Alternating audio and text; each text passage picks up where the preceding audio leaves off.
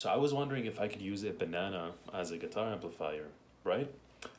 So the science says that we can. So I'm gonna try it out. First, I'm gonna plug into the banana with a regular guitar cable. Um, this is a mistake people do. They plug into the stem part of the banana. You need to plug into the other end. This is the female part. Now that it's in smug, I'm gonna plug it into the guitar. Make sure it goes in properly and snugly. So here we go, the moment of truth. I'm going to strum on my guitar. Make sure the volume is up. Okay, it doesn't work. I'll try a different route next time. Thank you for watching.